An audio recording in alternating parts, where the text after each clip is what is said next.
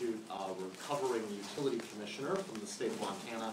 I've been more involved on the administrative regulation side, and the gentleman to my right have been involved in the Congress and lawmaking side, now both in private practice. So I hope we make a good three up here to describe the dimensions of the issue today, which is whether Congress can keep pace with regulation when it comes to energy policy.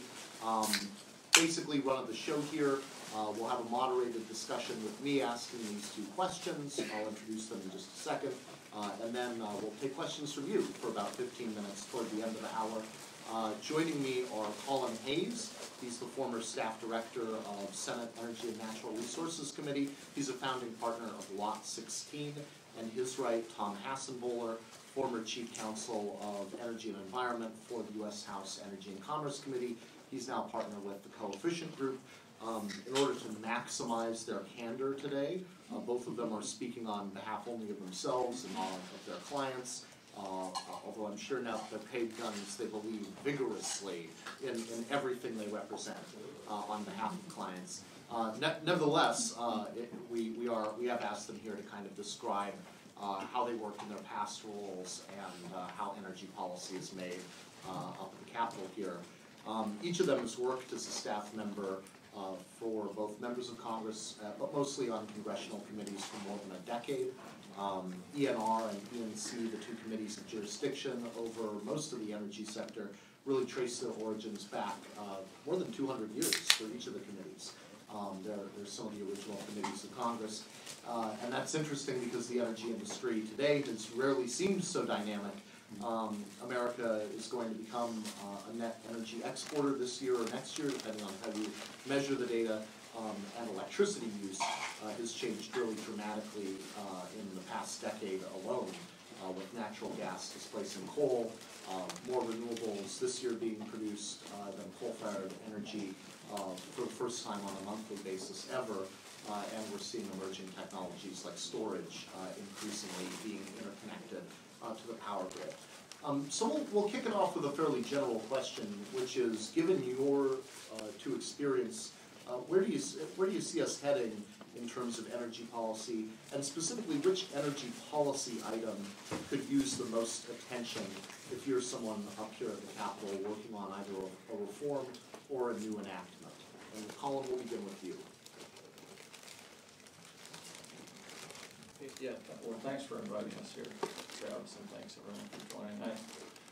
On that question, I think I'd go with this concept of innovation in the energy sector.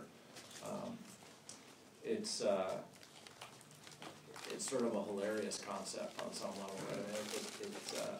It's desperately needed, but it's also sort of a coping mechanism for the tensions in the climate change conversation. I mean, a lot of the ideas that the two parties, with some independents involved as well up here on the Hill, come up with are ruthlessly divisive. But innovation seems to bring everyone together, the single word. Now, what exactly people mean by that, not clear. And like any sort of foundational concept for policy making, you know, when the details start to emerge.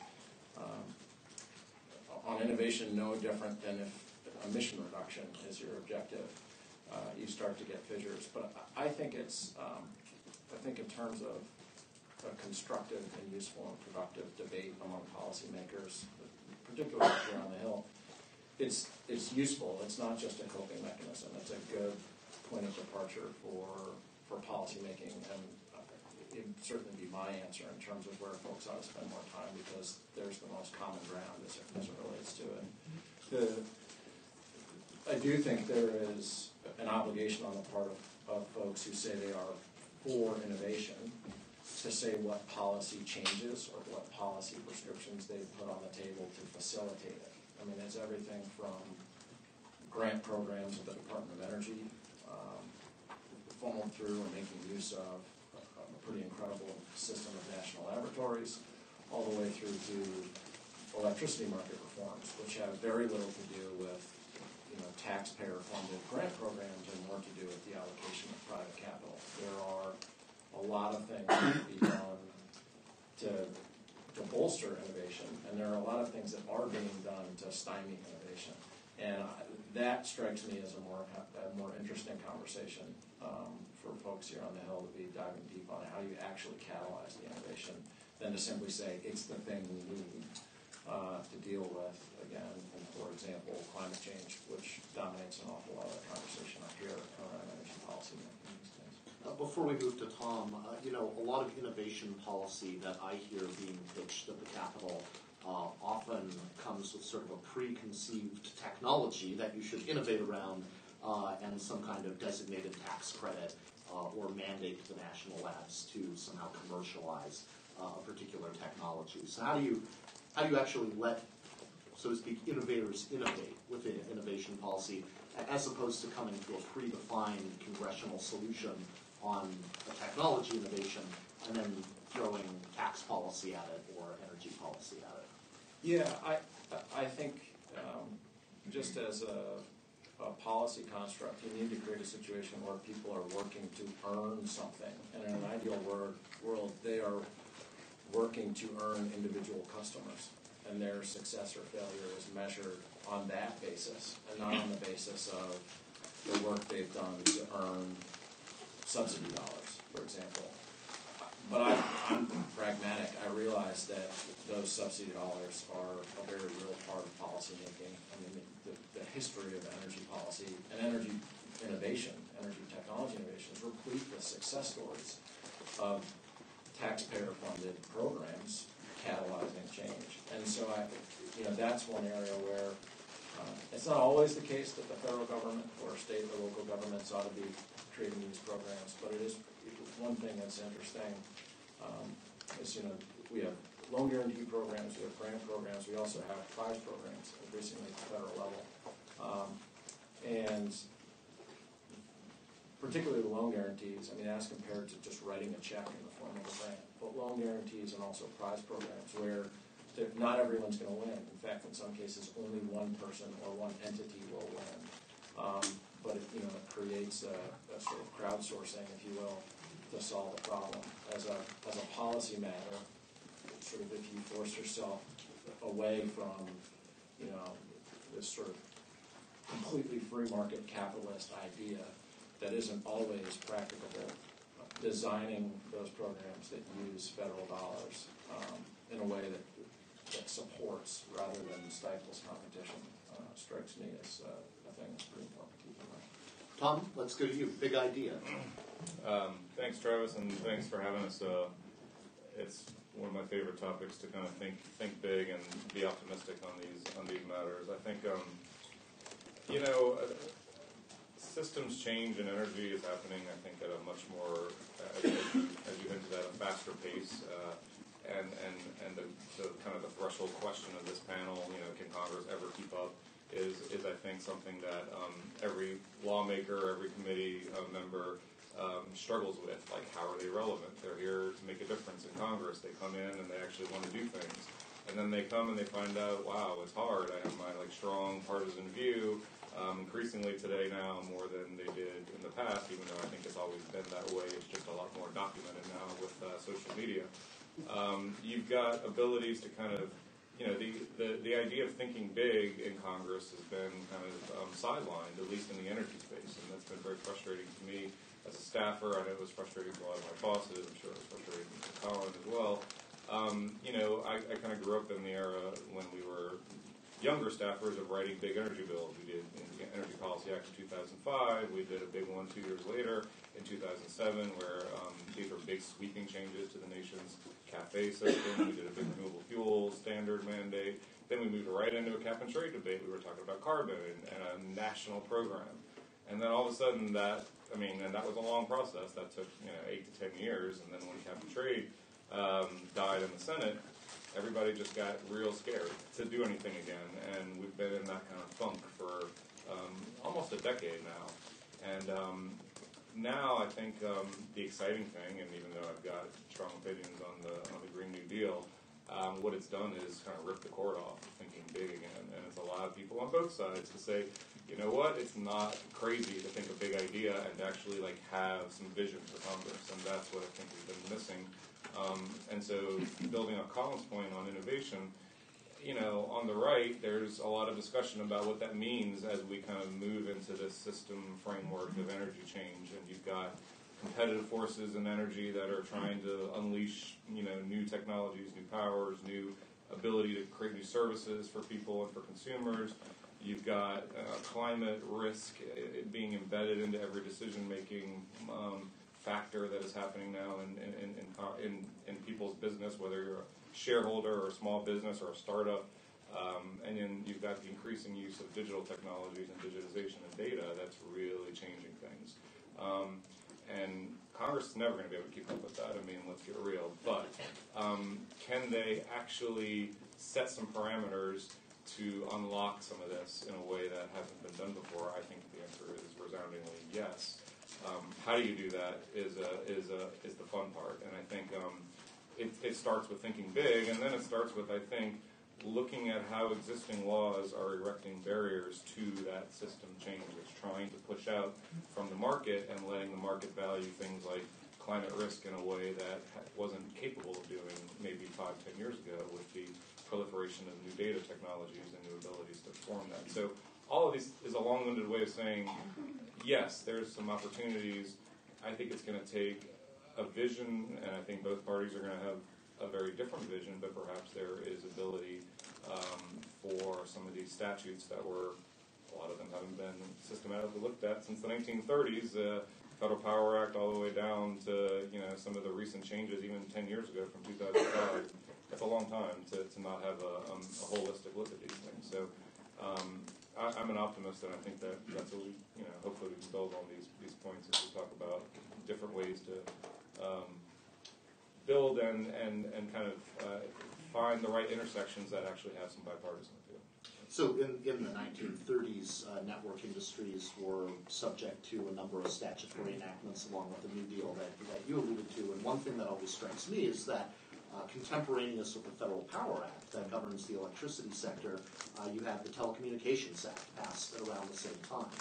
And those two sectors now look radically different. I mean, one of them has become much more competitive. Something that started off as just voice telephony became, in no small part, through congressional enactments like the '96 Telecom Act, really kind of exploded in terms of consumer product differentiation.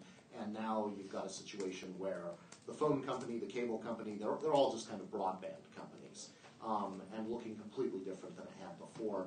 Meanwhile, in energy, the electric utilities of the 1930s still fundamentally kind of have the same look to them as they do today. So even as you have these appeals to innovation, it's hard to see necessarily the dial moving on fundamental business model changes like it has in certain other industries. So is that, maybe you can both just quickly reply, is that more to do with just sort of the basic physics of the industry, or do you think it's a problem of statutory and regulatory barriers to innovation primarily? Colin gets to be philosophical first. Yeah, let's do it. I guess I'm probably biased. I mean, my knee-jerk reaction is to respond to that by saying it's a statutory issue. The reality is it's some combination of the two, right? I mean, the transmission of electrons is a fundamentally different engineering question than the transmission of one's voice for a telephone call. And so I don't think you can take that for granted, but and there hasn't been as much sort of enabling technological change in the electricity sector as there has in the telecommunications sector. So there is that aspect, but I am certain that there are, and Tom spends a lot of time on this question, existing statutory barriers to innovation and change. So I may defer to him on that. I think in terms of what causes Congress to do anything about that in the interest of innovation or environmental performance improvements, any sort of goal that one might have on these issues. You know, there's really two things, both of which are obvious, but worth pointing out. One is really the absence of a crisis. If you don't have gasoline prices that are high, if you don't have a blackout somewhere with people lacking electricity, energy in general, electricity in particular, very easy for people to take for granted, right up until they're not in a position to do that. And so it's a little bit of a cliche to say that legislating requires a crisis, and no one ought to be rooting for such a thing. But I believe there is a responsibility of the committee's jurisdiction to try to prevent those things from happening by conducting oversight of the agencies that are responsible for preventing blackouts, or responsible for keeping prices low, or responsible for doing both of those things. But there's also a responsibility of those committees to ponder scenarios in which a failure occurs and to be ready with what they would change in the United States Code in response to those crises. And you see them, right? I mean, you see wildfires in California because we're not trimming the vegetation properly. That feels pretty fixable. And there's 8 versions of legislative text. I mean, we lost how many months of our lives trying to get agreement between the chambers and the parties on vegetation management for transmission lines years ago when Tom and I both worked up here.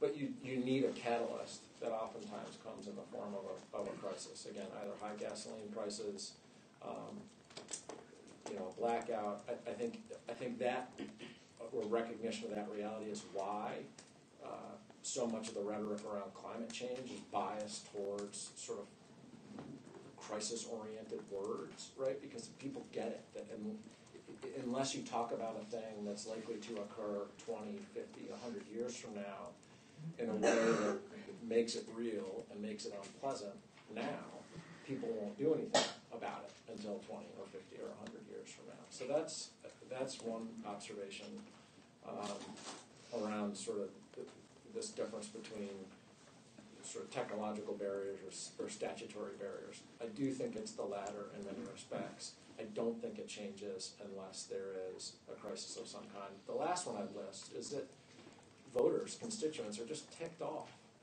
They don't have the choice they want in how their energy is produced, or where it comes from, or even how it's transmitted.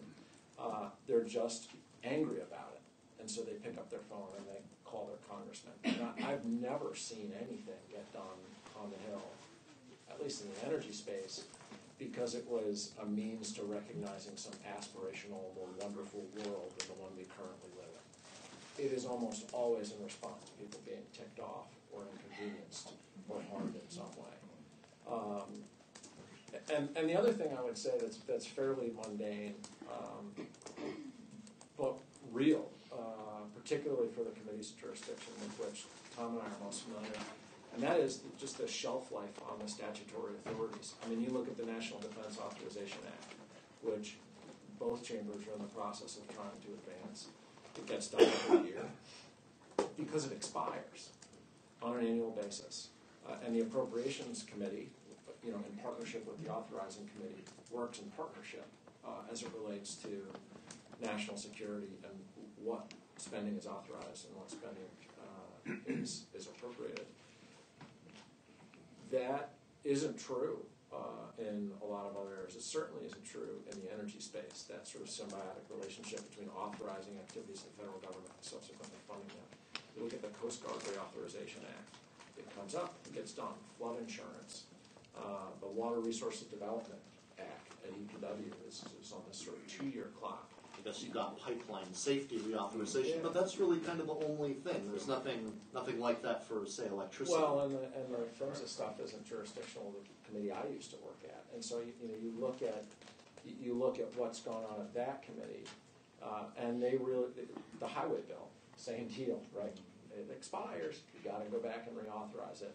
And it's a very mundane thing. It's sort of deeply in the weeds and institutional. But, you know, when you look at the system as a whole and you look at, you know, the reason why FERC has this authority to begin with, they are just trying to do their job and making sure markets are going to work, they're going to be just and reasonable, they're going to be fair to consumers, and that involves setting rules that potentially have impacts on state and local communities that may or may not have been the case before. And so those are going to be the things that really, I think, FERC needs some direction from Congress to help on, whether it's through oversight, letters, or through potential legislation. I think all three of them are going to be needed eventually. Right now we're on the first two. I think legislation is building over the next several years for that. Colin, is delegation a problem? And second, what techniques can lawmakers use to get FERC to exercise essentially their legislative prerogative, albeit indirectly? Yeah, I mean, I wouldn't disagree with anything Tom said, which is to say, no, it's not a problem. It's a pretty central feature of, you know, the three branches of government working together, you know, and then you know, you wind up in the courts, the third of the three, if somebody somewhere thinks that the agency has stepped outside the lane that Congress created for them. I mean, occasionally, as it relates to like the legislative drafting that occurs, the authority is too broad. I mean, there are, but that's subjective, right? I mean, I can sit here and recite for you places where I think the United States Code ought to be more specific, and you could walk down the hall and find 20 people, members of Congress, to disagree with me, and their opinion matters a lot more than mine does. But I don't think it's a problem. I think it's a common feature. I do think it has real potential to become a problem, though, in the absence of effective oversight. And I'll spend just some time on that. The last thing I'd say, though, as to whether or not it's a problem, again, it's a pretty central feature of legislating. I mean, Congress can oftentimes get itself sort of 80, 90, 95% of the way through to the answer on a policy question or a problem, and secure the votes that are required to make some associated change. But that last 5% can be technically challenging, politically challenging. You may just run out of time to answer the question. I mean, 2 years is a long time, but that is officially how long a Congress lasts. And some of these things, I mean, look at how long it takes to start and finish a rulemaking these days at the federal level. So there's a pragmatism, political and otherwise, to the delegation of authority that occurs. Although there's been a lot of it over the years, and in some cases I would say there's been too much.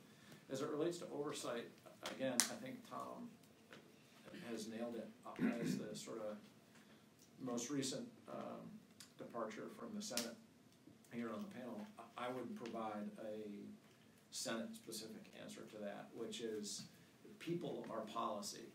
And you could spend all the time in the world drafting just the most perfect statutory authority.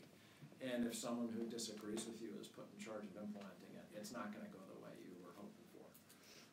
And so the role of the Senate in providing advice and consent on the people that the president nominates to run independent boards and commissions like the Federal Energy Regulatory Commission or departments like the Department of Energy, critically important, always has been. I think there's an increasing awareness of it, almost a dysfunctional awareness of it at this point, as like the Senate devotes most of its time to deciding whether or not people are going to be confirmed. It's a 400 level HR department, and it reflects the fact that like those are really important decisions because people are policy. And the thing I think that members and staff can do to engage more actively in that process and get from the executive branch whatever it is they might be looking for is to engage in it earlier, is advice and consent. And so the importance of relationships between members, particularly in the Senate, where the nominations will be received, heard, and voted on, that communication between the president and members of the Senate is really important. They all have, there's 50 states, they're full of people. Some of them might be incredibly good nominees. And the White House ought to be hearing from the folks who ultimately be voting on those nominees as to who they think is most qualified. And that happens. Like, I'm not saying it doesn't happen, but that's the earliest moment in this idea that people are policy where Congress can be engaged. And I think sometimes, because there's so many people who get nominated to these positions, even committees find themselves sort of back on their heels. Like, oh, we have like 8 people we got to hear from at a nomination hearing today, and we know 3 of the 8, but we're only now just getting to know the other 5. That's a thing that committees and committee staffs work to solve for and need to keep working to solve for, because it's like I said, if you get the wrong people in positions, if you want the laws that Congress has enacted in a certain way, that can create an issue.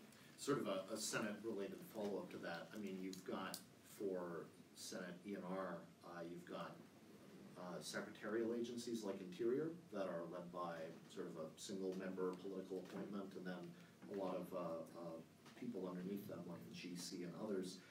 And then you've got FERC, this bipartisan independent commission.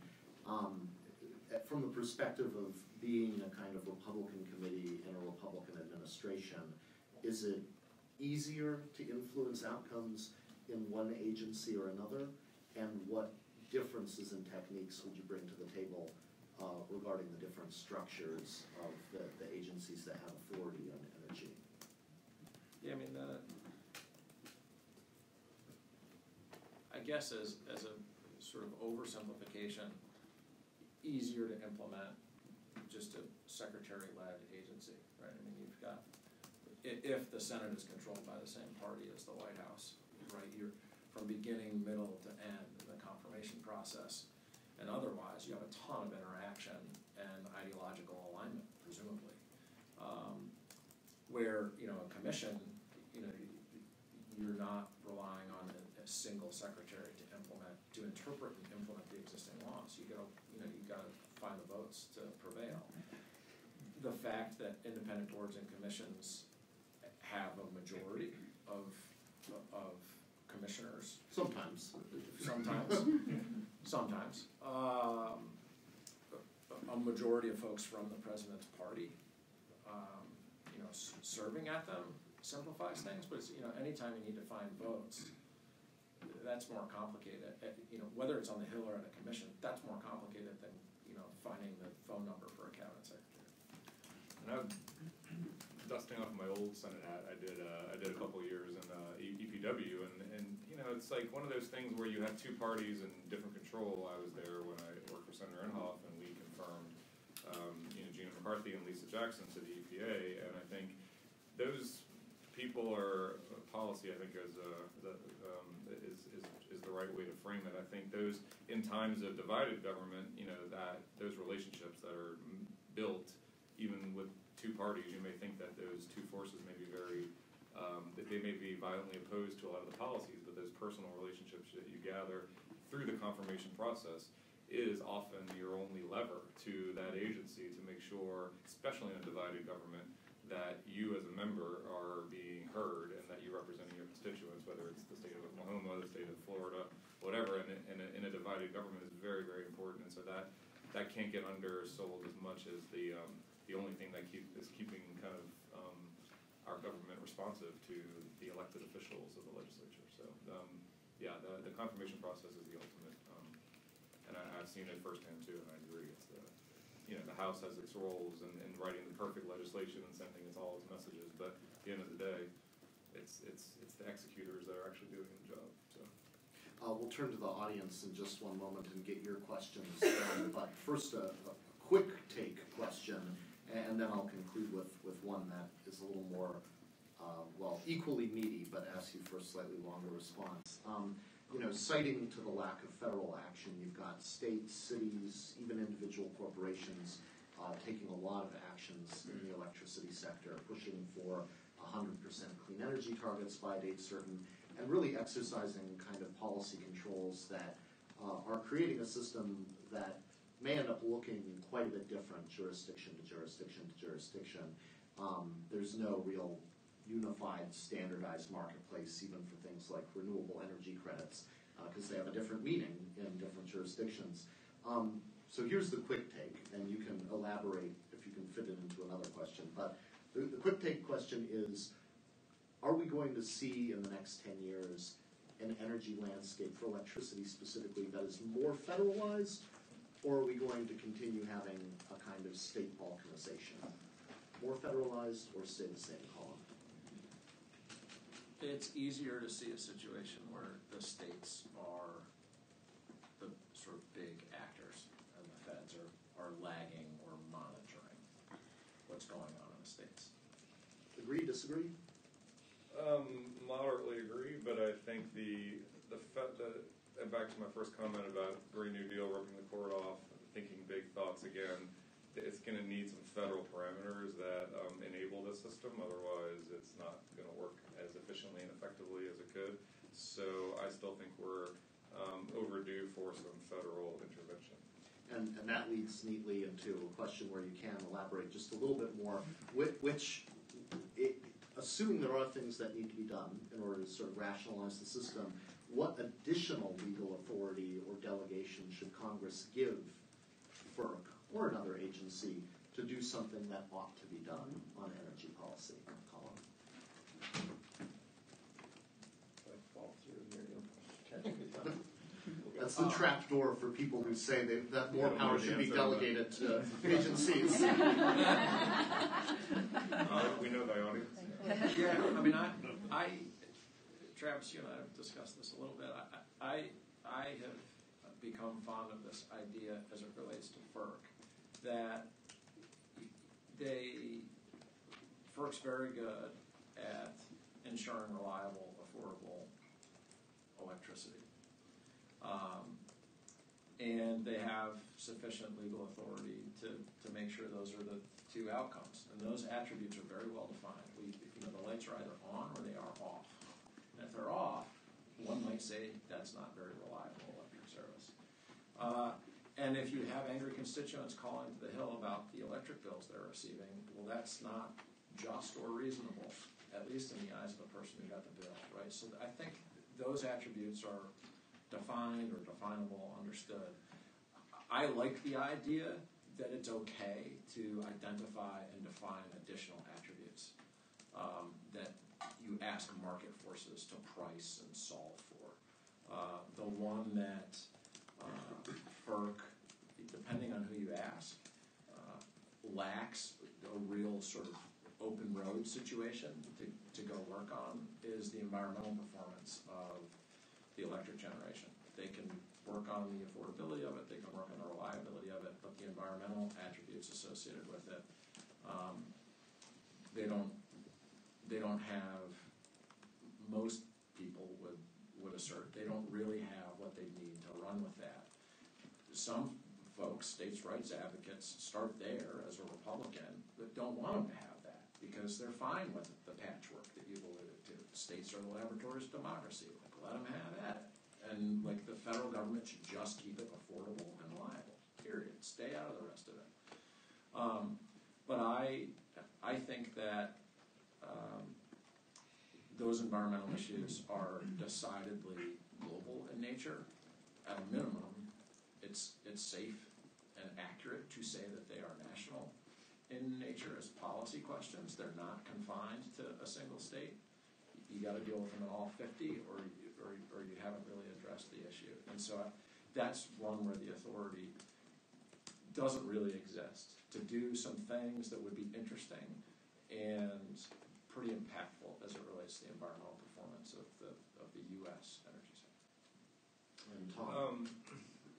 Yeah, I think we don't have, to your rec comment, we don't have 50 different labels for food, and what goes into your products.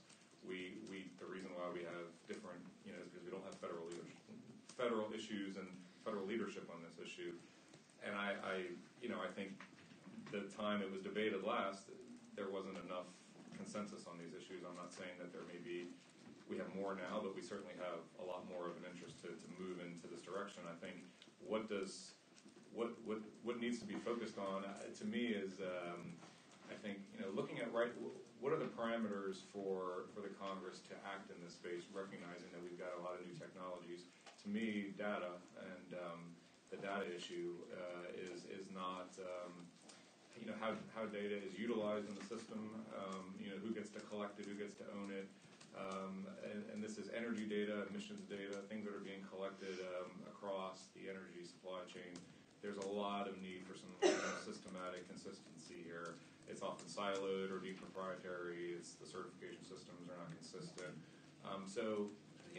That reeks for some kind of federal at least solution on this, and it's something that I think is folks will be hearing a lot more about, that intersection of information technology, data, and the energy system, and how that works in this country that is supposed to be united as even though all energy and politics are local, these are not necessarily 50-state solution answers. So I think something along those lines. Who is the right agency to do that? Does FERC get to, if you recall in the FAST Act, we gave DOE lead authority over cybersecurity. We actually did some things and tried to get a little bit ahead of this, but we have left a lot open in where this goes. And so it's going to be really interesting to see in the next energy climate bill context how some of these issues get sorted out. I do think it's very ripe, and it's going to get only riper in the next 3 to 5 years. I could ask any number of follow-up questions on those two enticing answers to draw out more of those ideas, but let's turn to the audience now and see if anyone has questions. Sure, let's go back here, and then we'll go. In your all's opinion, how important are programs like the ARPA program when it comes to innovation? It was touched on early, but the last 10 years have been big on it. It'll probably even be bigger in the next 10 years. Like, how important are programs like that for this innovation? Very important. I mean, it takes, particularly on the innovation question, as I said at the outset, pragmatism and just shots on goal require you to have some portfolio of programs that you're putting against this need for innovation. ARPA-E is a pretty cool one, a pretty interesting one, absolutely devoted to basic science and R&D and breakthroughs and solving for specific questions. So I'd say very important and useful, and some really interesting success stories out of it. Yeah, I mean, they're important, but I also think unlocking the market through changes in policy to have more competitive forces that can unlock a lot of these kind of new technologies that are trying to get out is equally important. And so the focus on kind of DC answers of like setting up a program and funding it, while again certainly move the needle and are helpful, I think a bigger question in today's kind of evolving energy landscape is how are we creating barriers to these as we start to look forward. So the answer isn't always in a new program, I guess is my answer. Okay, thanks for being here. Yes, Rich Heidorn, RTO Insider, RO Insider. We cover the regional transmission organizations and NERC and so forth. The people we talk to do not say, because I can wrap up a snowball here in Washington, D.C., there is no climate change. Is that penetrating members of Congress? Are you seeing evidence that, and you mentioned you work for Senator, are you seeing evidence that this is getting through to people here in D.C.? That yeah. we do have a crisis? I mean, yes. I mean, look at my last boss was Chairman Walden and Fred Upton. They started off the year in hearings with the Democrats taking over the House, acknowledging climate is real, not wanting to have a science debate anymore. And I think focusing on what is the solution now. And I think that's, while it may seem small to some folks, I think it is a big step in. Now we're able to, again, with the concurrence of the Green New Deal and folks trying to figure out what that means for the future, Republicans need to be on the same side of figuring out what their solution is. And again, we touched on innovation, but I think there's a lot more that the markets can do or that they're not doing right now, and that these are the kind of things that members are looking at to respond to climate, and to respond to not just their constituents, but Fortune 500 companies who have all valued this in their portfolios and are responding to their shareholders and demonstrating how they're looking at climate risk, and that goes from not just tech companies, but to oil and gas and fossil companies as well. So, yeah, I've seen a very dramatic change in the last 7-8 years, especially, but really the last 3 years. So. Yeah, I think that's right. And the shift in rhetoric is usually a leading indicator of policy change. I mean, if people start talking about an issue differently as members of Congress, as long as they remain in office, it often follows that they start voting differently on issues. And then it's a conversation about the policy prescription and what it takes to get the requisite number of yes votes to make an actual change. That conversation is underway now in a more sort of energized way than it has been, in my experience. Questions? Yeah, behind you, Gavin. Hi, Abner Askin with the Earth Day Network. I wanted to know what lessons could be learned from the legislative failure of the cap and trade bill, and if you believe that this policy avenue is effective in mitigating climate change. All right, so what lessons can be learned? I mean, the cap and trade failure was a unique one. I think the lesson to be learned was if the other side compromised a little more, they would have gotten it done. So compromise, I mean, you had coalitions out the wazoo on that bill. They had a lot of grunt work, and it was, the media interpretation is, Obama picked healthcare and made his, play on that versus climate. And I think that while in the trenches in Congress during those years, I think that may have had something to do with it, but at the end of the day, it had more to do with the lack of compromising on the proponent side, who really wanted that done, and their kind of one-size-fits-all solution was not. They didn't want to see the Senate, where I worked at the time, really shape that bill in a way that was different from the original sort of Waxman-Markey proposal. So, and then is cap and trade, is that a question? Is it a useful tool? Yes. Republicans supported it back in the day of 3 Ps, 3 pollutants. If you look a little bit back into 2003 and 2005, there was how the Clean Air Act evolved, frankly, is a cap and trade plan.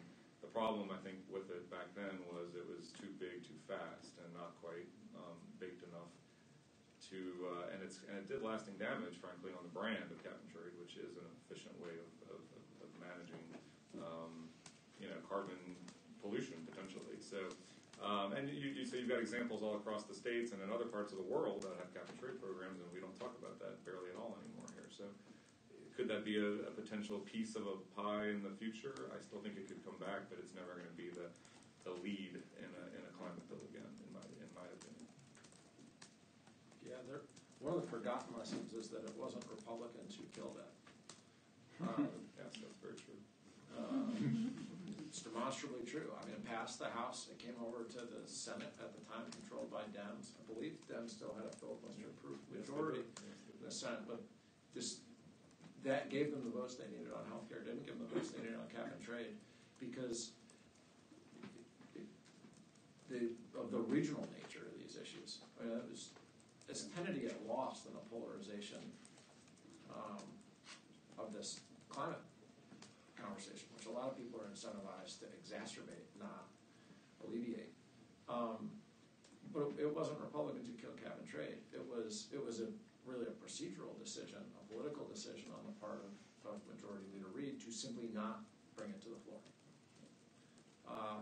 Why did he bring it to the floor? Because he knew that they didn't have the votes, presumably. That's a forgotten lesson. The other lessons are, again, the regional nature of these issues. I mean, the impact. I mean, just start with coastal states and everyone else, like population centers in rural areas. I mean, a lot of these energy and environmental issues and the costs, and even if over the long term the benefits vastly outweigh them, the costs that impose are in the near term. Who shoulders those?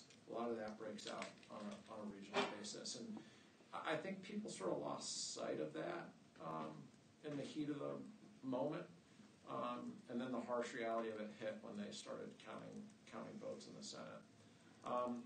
The other lesson, I think, is I don't actually know if cap and trade it could work. There's no question. I mean, you could enact cap and trade and implement it competently and reduce greenhouse gas emissions for sure. The other lesson I think that ought to be learned from that experience, though, is just some humility about we don't really know, right? I mean, and that's a pretty healthy development that's materialized since cap and trade failed to get enacted, which is a lot of conversation about a sectoral approach where you recognize these sort of technological, regulatory, economic differences between a power plant on the one hand and a car on the other. Carbon tax, where you're providing a price signal and just sort of, in an ideal world, stepping away from it, letting the market do what it does as far as the allocation of private capital is concerned. Just basic electricity market reforms, right? I mean, that conversation has flourished. There was some real sort of pain and mourning that I think a lot of people who put tons of time and energy into all the different cap and trade bills went through. But on the other side of that, a very constructive, humble, useful conversation about, well, I don't know, is it the right thing to do? And you got to evaluate that question from a bunch of different perspectives. Do you have the votes? That's the number one question up here, anyway. And then, is it going to accomplish the stated objective in the most affordable, sort of least disruptive way for the people who are going to be on the receiving end of the changes it causes? I don't know. I mean, that debate is alive and well up here. I think that's a good thing. Okay. Last question goes to Gavin. Sure. I wanted to touch on the RTO stakeholder processes at FERC, especially since the NRG decision a couple weeks ago. The RTO stakeholder processes are really what shape the decisions that FERC has to make, right? Tom, Travis, I know you guys have been active in trying to reform these stakeholder processes and trying to get FERC to acknowledge that they need reform. Can you just lay out a little bit what those things are for people here, and then what problems you see with some incumbents that maybe kind of rule the roost in these processes, and how you want to see it change? Sure. I think and for those that don't follow electricity markets that closely, I think this goes to take it up one notch. This goes to this kind of delegation of authority question. I think in an ultimate way. RTOs, as Gavin said, have existed to be the operators and more of the policy takers, not the makers. But yet, frankly, in my opinion, because of a lack of leadership from both Congress and the FERC and this rapidly evolving grid, you've got new players coming into the system that have not been or were not there when the RTOs were created. And you've also got customers who are getting much more active in wanting to control what happens to either their power plant, either their facilities or their industrial processes. They have their own carbon plans. They have their own climate goals. And so how this kind of confluence is really forcing some real existential issues for some of the RTOs, and not all of them. I just say this at a very high level, but there hasn't been a systematic look at this in a while, and that's the one of the issues that was surfaced in the FERC oversight hearing on June 12th was this interest from members of Congress in hearing from their constituents on these issues, and why hasn't FERC or the Congress taken a more systematic look at this? Because the answer is because it's hard, it's complex, it's all the usual. Like, they've got plenty of stakeholder. You go to PJM's website, you can see plenty of different meetings on a weekly basis that everybody has to go through. But what can be benefited from this kind of look at is, and I think it will inform the future of energy policy on the electricity space, is what's not being looked at is kind of the macro impacts of where these stakeholder processes are breaking down.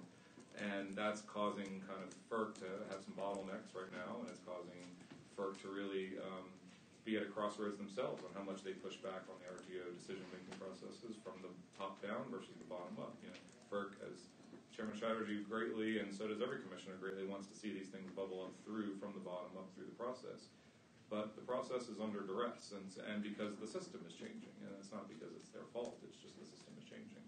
So I do think that is something that you're going to hear more about as Congress continues to look at that, both in the House, Senate, and the FERC side, and I hope that that will lead to some parameter, maybe discussions. It's not going to be very minute details of Congress figuring out what stakeholder process is and who works for what, but putting some sunshine around these issues and being able to have a conversation is at least the first step in building up a much maybe larger discussion. So Congress isn't legislating, so it expects its delegation to FERC to work. FERC isn't providing the vision and kicks it downstairs to RTOs, a three-letter acronym many people up here probably haven't even heard of. And the question is, do we really want this board making policy? Yeah, who's accountable and who's ultimately accountable is the question. So, let's thank our panelists for joining us today. Thank you for being here.